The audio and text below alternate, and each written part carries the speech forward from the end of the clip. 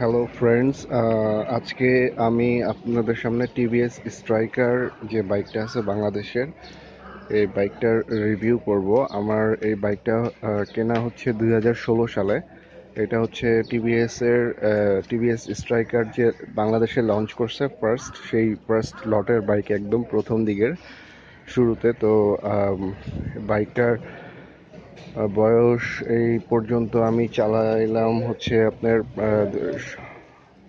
3 বছরের মতো, অলমোস্ট কাছাকাছি 3 বছরের কাছাকাছি হয়ে যাচ্ছে, আম, হয়ে গেছে বলা যায়। তো আমি অকেশনালি বাইক রাইড করি, খুব বেশিও না আবার কমও না, তবে যতটুকু রাইড করলাম এই 3 বছরে ততটুকুর মধ্যে আপনারা এখানে দেখবেন মিটারটা।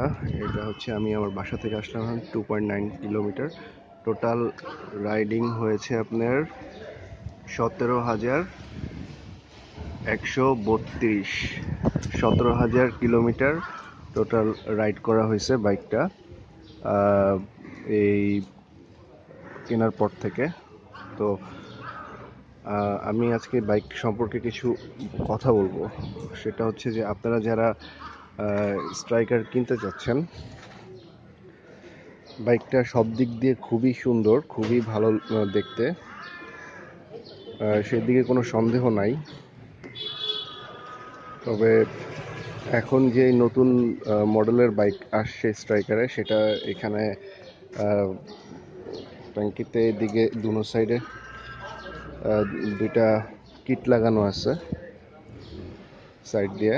তো আমার কাছে কিট ভার্সনটা থেকে এই কিট ছাড়াটাই দেখতে সুন্দর লাগে বেশি। তো আমি কেনার পরে ফার্স্টে ভাবছিলাম যে কেনার কিছুদিন পরে, 6 মাস 1 বছরের মাথায় দেখলাম যে স্ট্রাইকার নতুন কিট মডেল সহ লঞ্চ করছে। আমি যখন কিনছিলাম তখন এই সারিঘাটটাও ছিল না, পা রাখার যে স্ট্যান্ডটা, এটাও ছিল না। এটাও এক্সট্রা পরে আমাকে দিছে, রয়্যাল অটো থেকে কেনা। তো তখন থেকে পরে আমি গিয়ে কালেক্ট করে নিয়ে আসছি। এটা ওরা বলছে এখনো আসে নাই। তো এই হচ্ছে অবস্থা। তো তারপরে যখন দেখলাম যে কান লাগানো, মানে কিট, যে ট্যাঙ্কির সাইডে যে কিট লাগানো আছে সেই কিটটা সহ আসছে, সেটা আমার কাছে খুব একটা ভালো লাগে নাই। কিট কিট ছাড়াটাই দেখতে সুন্দর লাগে। আর বাইকটার সব দিক দিয়ে ভালো, কোনো কমপ্লেইন নাই, কোনো দিক দিয়ে কোনো কমপ্লেইন নাই। আমি নতুন যে বাইকগুলো আসছে নতুন লটের, সেগুলার সম্পর্কে যতটুকু জানি না, কারণ আমারটা তো প্রথম দিকের। তো সেই সম্পর্কে যতটুকু বলতে পারবো তা হচ্ছে যে, মানে আমি আমার বাইকের দিক দিয়ে, কোয়ালিটির দিক দিয়ে কোনো কম্প্রোমাইজ পাইনি। মানে বাংলাদেশের সিটি রাইডিংয়ের জন্য, ঢাকা সিটিতে বা যে কোনো সিটি রাইডিংয়ের জন্য, ইভেন আপনারা যদি চান যে ঢাকার বাইরে যাবেন লং ট্যুরে, হাইওয়েতে রাইড করার জন্য, সেটার জন্য খুব ভালো বাইকটা। সেটাও কোনো প্রবলেম হবে না। 125 সিসির বাইক, যেহেতু এটা কমিউটার সেগমেন্টের বাইক, সো সেই হিসেবে হাইওয়ে লং ট্যুরিংয়ের জন্য বাইকটা খারাপ না। 125 সিসির বাইকের মধ্যে যে পিছনের যে চাকার যে সাইজ দিছে, চাকার সাইজটা হচ্ছে আপনার, পিছনের চাকার সাইজ হচ্ছে 90/90 আর টিউবলেস টায়ার, টিভিএস এর অরিজিনাল ব্র্যান্ডিং, টিভিএস এর মেড ইন ইন্ডিয়া। এবং এইটার যে ওয়াইড, মানে যতটুকু চওড়া চাকাটা, আমার কাছে মনে হয়েছে যে একদম খারাপ না, মোটামুটি ভালোই, খারাপ না। আর সামনের চাকাটা হচ্ছে আপনার 2.7 17 2.75/17। এটাও মেড ইন ইন্ডিয়া লেখা এখানে, 2.75/17 মেড ইন ইন্ডিয়া। এটা টিভিএস এর টায়ারের প্রবলেম হচ্ছে টিউবলেস এখানে দুটোই, সামনে পিছনে। টিভিএস এর টায়ারের মেইন প্রবলেম হচ্ছে আপনার এটা খুব মানে একটু স্লিপারি, চাকাটা একটু স্লিপারি। একটু যদি মানে পাকা রাইডার না হন তাইলে আপনার একটু স্কিড করতে পারে বাইক চালানোর সময়, সামনের চাকা কিংবা পিছনের চাকায় স্কিড করতে পারে। কিন্তু এর কারণ হচ্ছে যে টায়ারটার মান খুবই ভালো। আমার 3 বছরে এখন পর্যন্ত দেখতে পাচ্ছেন যে কি পরিমাণ, মানে কিছুই হয়নি, এবং লিক টিক হইলে কোনো প্রবলেম হয় না। দুনো চাকায় জেল ভরে নিছি, জাস্ট যেটা ঢুকবে ওইটা ঢুকলে ওইটা আপনার টান দিয়ে বের করে ফেললে লিক প্রবলেম সলভ হয়ে যায়। আর এইটার চেইন, টিভিএসের যে চেইনটা, এই চেইনটার ব্যাপারে বলবো, চেইনে কোনো দেয় নাই, চেইনের কভার দেয় নাই, মানে স্পোর্টি লুক করার জন্য হাফ চেইন কভার দিচ্ছে। বাট এটা দেখতে খুব সুন্দর লাগে এবং এটা আসলেও ভালো কোয়ালিটির দিক দিয়ে ভালো। 16,500 অলমোস্ট, মানে আপনি বলতে পারেন যে 15,000 16,000-এর মধ্যে আপনি চেঞ্জ করতে হবে, চেইন স্পকেট সব চেঞ্জ করতে হবে। আর ইঞ্জিনের ব্যাপারে কিছু বলার নেই, এটা যেহেতু ফনিক্সের ইঞ্জিন ছিল, টিভিএস ফনিক্স, এবং এই ইঞ্জিনটা অনেক বাইকেই ব্যবহার করা হয়েছে টিভিএসের। সো ডিউরেবল একটা ইঞ্জিন। হর্ন পাবেন একটা সাথে। আর আপনি অবশ্যই টিভিএস যারা স্ট্রাইকার বা টিভিএসের যে কোনো বাইক কিনবেন তারা ফার্স্টের থেকেই চেষ্টা করবেন যে মোবিলটা ইউজ করবেন সেটা 10W30। বেটার হয় যদি মোটুল ইউজ করতে পারেন, মোটুল 10W30। যে মোবিল ইউজ করেন না কেন 10W30 গ্রেডটা অবশ্যই মেনটেন করার ট্রাই করবেন। এবং প্রথমে বাইক কেনার সময় একটা ব্রেকিং পিরিয়ড থাকে, সেটা ইঞ্জিনটা সেট আপ হওয়ার জন্য। সেটার জন্য আপনি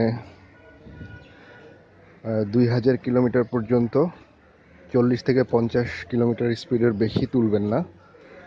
আর তারপর 2,000 কিলোমিটার হওয়ার পরে আপনারা চাইলে তখন ইঞ্জিনটা সেট আপ হবে এবং তারপরে মন মতো রাইড করতে পারবেন, ইচ্ছা মতো যেভাবে চালাতে চান। আর প্রথম দিকে আপনার 500 কিলোমিটারের মধ্যে ফার্স্ট মোবিলটা ড্রেন দিতে হবে, তারপরে আবার 500 কিলোমিটার পরে আবার মোবিলটা ড্রেন দিতে হবে। মানে হচ্ছে কি আপনার 10W30। আমি কিছু মোবিল ব্র্যান্ডের কোম্পানির নাম বলে দিই যেগুলো ভালো। মোটুলটা 1 নাম্বার বেস্ট, তারপরে আপনার রেপনল 10W30, রেপজল 10W30, তারপরে আছে আপনি জিক 10W30। সেমি সিনথেটিক ইউজ করলে ভালো। আর সবচেয়ে বেস্ট হবে যদি টিভিএসের একটা মোবিল পাওয়া যায় লাল কালারের বোতল, TVS true for premium 10W30, সেটা যদি ইউজ করতে পারেন সেটা সবচেয়ে বেস্ট। আর তারপরে এগুলোর মধ্যেই ভালো হবে, মোটুল, রেপজল, রেপনল, জিক। তো হ্যাভোলিনটা আছে, হ্যাভোলিনটা ট্রাই করতে পারেন, ওইটাও ভালো 10W30 হ্যাভোলিন। এর মধ্যে তারপরে আরও কিছু ব্যাপার আছে। ও আচ্ছা, যারা হেডলাইট চেঞ্জ করতে চান তাদেরকে বলবো, আপনারা যারা নতুন বাইক কিনবেন তাদের এই হেডলাইট চেঞ্জ করার কোনো দরকার নাই, এলইডি লাগানোর দরকার নাই। অবশ্যই আমাদের স্ট্রাইকার কিন্তু ডিসি করা headlight, so LED light use করার জন্য কোনো কিছু চেঞ্জ করা লাগবে না, আর কোনো সিস্টেম চেঞ্জ করা লাগবে না। এসি থেকে যেগুলি বাইকে এসি থাকে তাদেরটা ডিসি করতে হয়, আমাদেরটা করা লাগবে না। কিন্তু যে হ্যালোজেন হেডলাইটটা আছে এটা যদি চেঞ্জ করতেও চান, এলইডি লাগাতে চান, তাহলে অবশ্যই এটার সিটের নিচে আপনার বাইকের ম্যানুয়াল আছে, টিভিএসের যে অরিজিনাল কোম্পানি, মাদার কোম্পানি, সেখান থেকে যে ম্যানুয়ালটা দেওয়া আছে ইংলিশে লেখা, সেটা ফলো করবেন। সেটার মধ্যে স্পেসিফিকেশন আছে, সব পুরো ফুল বাইকের স্পেসিফিকেশন আছে। এখানে লেখা আছে যে হেডলাইটের 30 to 35 ওয়াট হেডলাইট সাপোর্ট করে। তো এই ওয়াটের বেশি হেডলাইট লাগাবেন না, এতে করে ব্যাটারির উপর প্রেশার পড়বে, ব্যাটারি তাড়াতাড়ি ড্যামেজ হবে, সেলফ স্টার্ট নিতে প্রবলেম করবে, আরও অনেক কিছু হবে। সো এর মধ্যে আমার একটা প্রবলেম হয়েছে, আমার এই যে হেডলাইটের নিচে যে পার্কিং লাইটটা আছে, এই পার্কিং লাইটটা আমার ফিউজ হয়ে গেছে, এটা চেঞ্জ করতে হবে আমার, আমি এখনও করিনি। আর তারপর প্রতি 12,000 কিলোমিটারের মধ্যে আপনারা 12,000 কিলোমিটার হলে স্পার্ক প্লাগ চেঞ্জ করে নেবেন। এই যে স্পার্ক প্লাগ, এটা চেঞ্জ করে নেবেন স্পার্ক প্লাগ। আর যারা হ্যান্ডেল বার চেঞ্জ করতে চান, আমি ফার্স্টে আমার বাইকটা পছন্দ হয়েছিল ওই হ্যান্ডেলটা ধরার পরই আমার কাছে মানে একটা অন্যরকম একটা ফিল হয়েছে। হ্যান্ডেলটা যদিও একটু উঁচা লাগে, একটু যদি নিচে হতো হ্যান্ডেল বারটা তাহলে আরও মজা লাগতো চাইলে এটাও নিচে করা যায়, আপ ডাউন করা যায়। বাট অন্যান্য বাইকের এই গ্রিপটা হচ্ছে গিয়ে মোটা থাকে, কিন্তু স্ট্রাইকারের গ্রিপটা হচ্ছে চিকন। এই জিনিসটাই আমার কাছে সবচেয়ে কমফোর্টেবল, মজা লাগে ইউজ করে। এখানে আমি গ্রিপের মধ্যে কিছু লাগাই নেই কখনো, কারণ আমার চিকন গ্রিপ ধরে ধরে বাইক চালাতে মজা লাগে। সো তারপরে আপনাদের প্রতি সাজেশন থাকবে, হ্যান্ডেল বার না চেঞ্জ করতে পারলে বেটার, হ্যান্ডেল বার চেঞ্জ করবেন না, দরকার নেই। আর চাইলে মোবাইল হোল্ডার ইউজ করতে পারেন। মোবাইল হোল্ডার লাগানো কোনো প্রবলেম না, এটা সরাসরি ডিরেক্ট ব্যাটারির সাথে জাস্ট ভিতর দিয়ে তার নিয়ে কানেক্ট করে দিবে। আপনি চাইলে মোবাইল রেখে চার্জ দিতে পারবেন।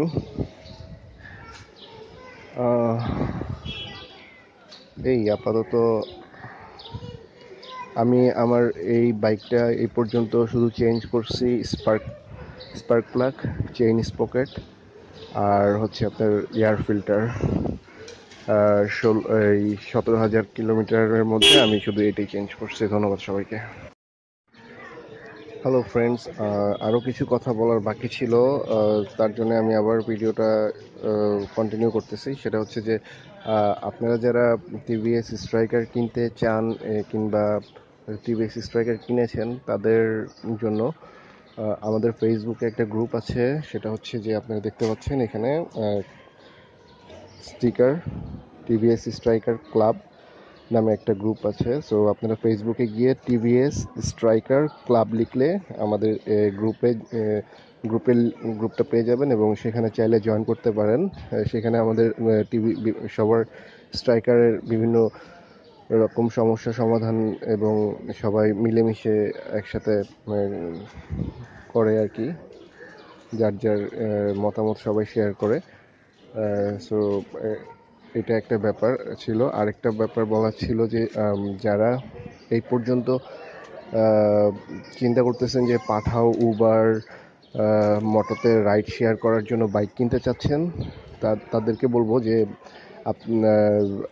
এটা হচ্ছে 125cc সেগমেন্টের বাইক। সো এটার পারফরমেন্স রেডি পিক আপ যেরকম হবে আপনার 100cc বাইকে সেরকম পাবেন না। সো এটা দিয়ে আপনি কমিউটার সেগমেন্টের বাইক, যেহেতু কমিউটার আপনি ঢাকা সিটির মধ্যে আপনার চাহিদা ফুলফিল করতে পারবেন, ইভেন বাইরেও আপনি নিজের পার্সোনাল কাজে ইউজ করতে পারবেন র্যান্ডমলি, রাফ অ্যান্ড টাফ ভাবে। সো এইটা টিভিএস এর স্ট্রাইকারের যে ট্যাগলাইন দিছে কোম্পানি থেকে, সেটা হচ্ছে রাইট টু ইমপ্রেস। তো মানে রাইড শেয়ার করার জন্য আপনি যখন পিলিয়নকে নিয়ে পিছনে যাকে বসাবেন তাকে নিয়ে যখন আপনি রাইড দিবেন, বাংলাদেশে যতগুলি বাইক আছে তার মধ্যে পিছনে যে বসবে আপনার, সে সবচেয়ে বেশি কমফোর্টেবল এবং সেফ ফিল করবে এই বাইকটাতে। সো এটা হচ্ছে আপনার রাইড শেয়ারিং করার জন্য যে যতগুলো বাইক আছে তার মধ্যে সবচেয়ে প্রিমিয়াম সেগমেন্টের বেস্ট বাইক বলা যেতে পারে, কারণ ওদের ট্যাগলাইনই হচ্ছে কোম্পানি থেকে, টিভিএস কোম্পানি থেকে ওদের স্ট্রাইকারের ট্যাগলাইনই হচ্ছে রাইড টু ইমপ্রেস। আরেকটা বিষয় শেয়ার করতে বাকি, সেটা হচ্ছে যে আপনারা অনেকেই নতুন বাইক কেনার পরে দেখবেন এই যে এইখানে একটা সাইন উঠে থাকে, সেটা 500 কিলোমিটার রান করার পরপরই। আমার এটাতে নাই। ওইটা হচ্ছে সার্ভিস রিমাইন্ডার, একটা স্পেনের একটা আইকন উঠে থাকবে।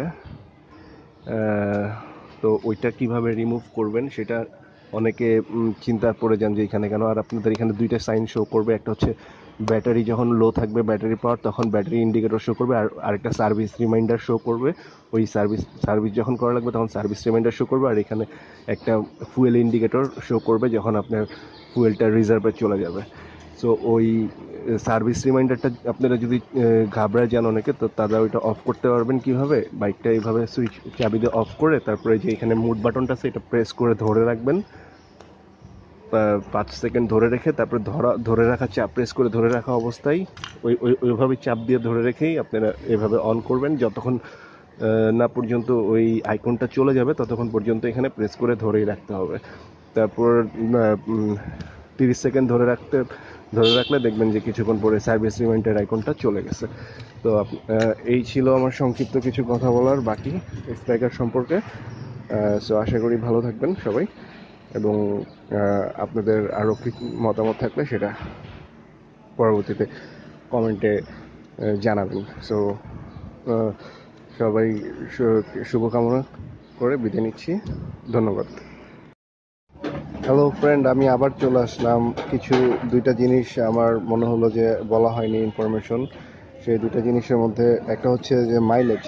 টিভিএস স্ট্রাইকারের মাইলেজ হচ্ছে আমি পাই average 50 kilometre per hour per litre, 50 kilometre per litre. এটা হচ্ছে আপনার 1 লিটার তেলে 50 কিলোমিটারের মতো আপনি এদিক সেদিক হতে পারে, সেটা জ্যাম, রাস্তার কন্ডিশন, আপনার রাইডিং স্কিলের উপর ডিপেন্ড করে কম বেশি হতে পারে। আর আরেকটা হচ্ছে যে এটা মাইলেজের ব্যাপারটা বললাম।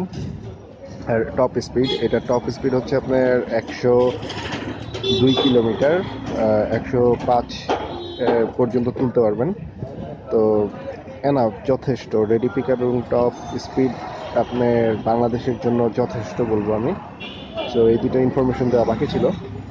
সো আপনাদের প্রশ্ন অনুযায়ী আরও কথা বলবো ভবিষ্যতে। ভালো থাকবেন।